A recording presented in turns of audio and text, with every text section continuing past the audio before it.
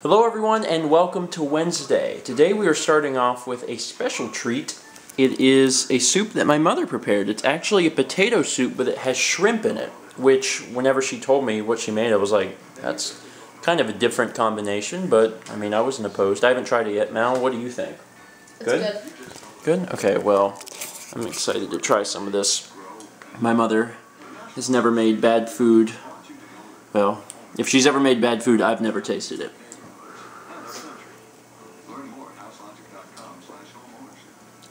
Ooh, that's good. Wow. Mom, that was a good job. See, that's another benefit of living close by. My dad knocked on the door today and he was like, your mother made a lot of soup. So we brought you some. So we are able to eat some of this delicious soup tonight, which is fantastic. Oh, other thing I'm going to mention, I'm going to come back to that soup in just a second, but we got, you see that box in there on the floor, that's our bookshelf that we ordered. So right after dinner, we're going to attempt to put this bookshelf together. Hopefully we won't kill ourselves. Oh boy. So what do we got here? Lots of puzzle pieces. Oh geez. Well, at least we've got it out on the floor getting started. With any luck we'll be able to actually finish it in one evening. That's what I'm hoping for. I actually found this particular model. It's called Media Tower Elite. And I think it's from the company Atlantic. It was less than $100. I think we got it for 98 bucks. And the reviews were kind of mixed. There were people that used to own these, and apparently a while back they used to be made nicer. And the people that used to buy them and had the old models that wanted to buy more because their collections were getting bigger, they were really upset because the quality decreased quite a bit because these used to be thicker and stuff. Actually, this used to weigh like 60 pounds for the entire box of everything, and now it weighs like 40, so they kind of skimped on everything. But from what I read in the reviews, it seemed that, you know, the people that bought it before, they had the nicer ones, they were upset because the quality decreased. But people that bought it new, that bought this version, were like, it's fine. I mean, you know, it's $100. What do you expect? So I went with it. We'll just see what happens. But the shelves are only this big, which is actually, like, apparently, like, the DVD cases actually come off of the shelf by a little bit, so that's a little troublesome, but once again, it was $100, so what do you expect? Okay, we have put the unit together. This is the back, obviously. Now we have to put on the back of the back. The decorative part. The decorative part. Even looks like that. Even though it's not really going to matter because there's going to be games literally filling the shelves, you'll never be able to see the back anyway. Well, it helps keep it square. Sure, we'll go with that. Because it's pretty wobbly. It is. It looks awful. It is crazy wobbly. I mean, it is what it is. If you need a storage solution that'll hold a piss load of games and you don't want to pay much like we did, then, you know, here's your option. And it's working. It'll probably work for us, but it is really wobbly. Another problem I've already noticed is that there's holes on the back of this thing because they connect to this, but there's not holes in this. Electric screwdriver would help, or drill would help, but we don't have one. So I don't know what's going to happen. I'm going to try to put these in and see what happens. Here's the other fun thing. We're supposed to have K, L, L, and M. And M says this side down on it.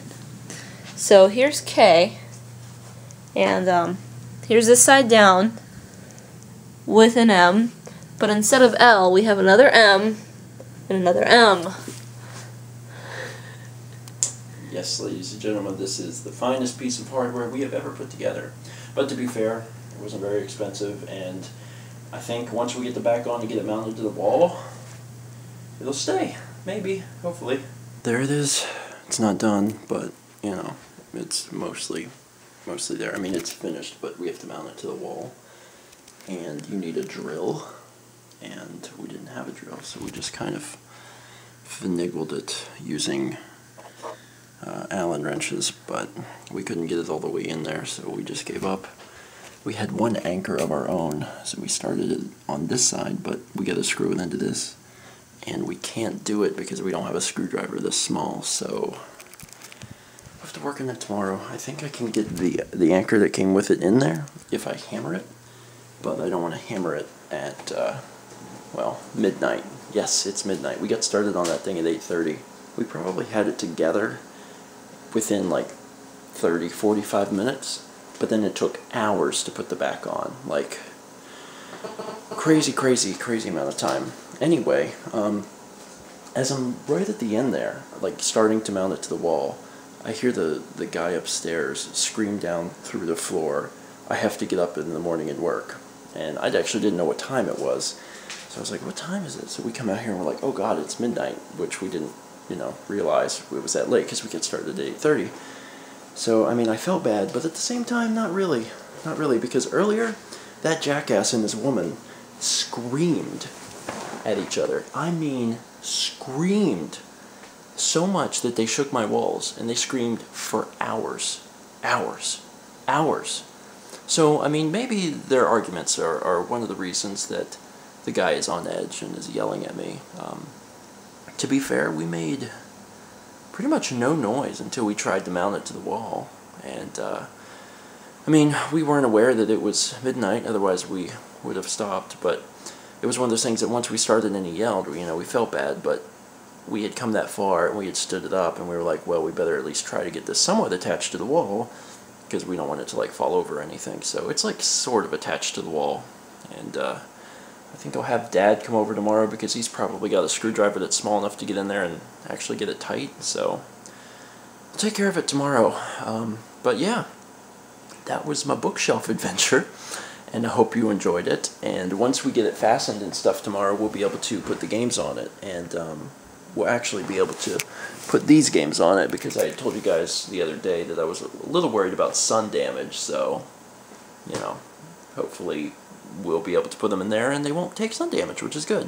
Anyway, it is far too late, and I have yet another day where I'm going to get no freaking sleep, which is sad, but what do you do? I don't know. At least we got the bookshelf, pretty much done, so finish it up tomorrow. I'm so tired. This is like the third night in a row where we've had like 5 hours of sleep.